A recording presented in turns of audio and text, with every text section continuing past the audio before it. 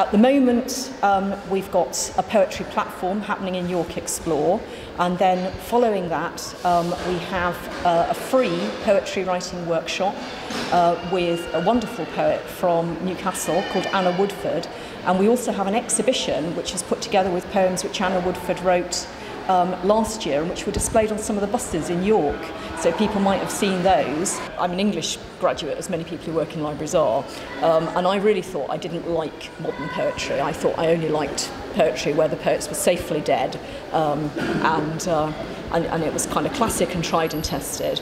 And then about 2 years ago, I got talking to some customers here in the library, and they were very keen that we should start some sort of poetry evening here at York Explore. So I said, okay, why not?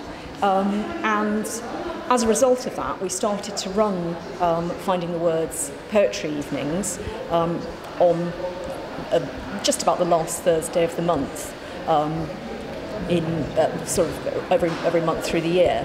And as a result of that, I had to go along because I'd organised this, and I started to listen to people who are writing now, and I was amazed at the variety and the depth and the skill and the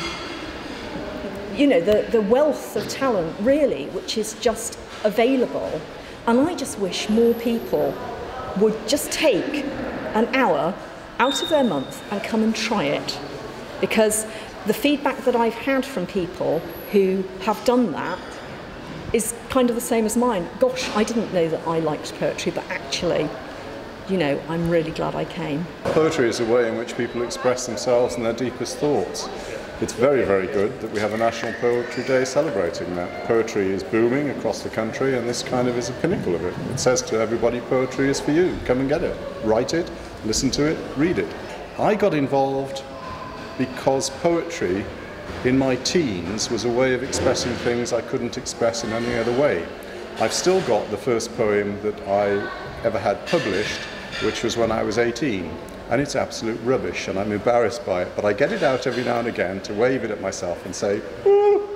So it's just a way for me of expressing something I couldn't express in any other way, and I've been doing it all my life, but over the last 10 years, say, I've been devoting more time to it as I've retired.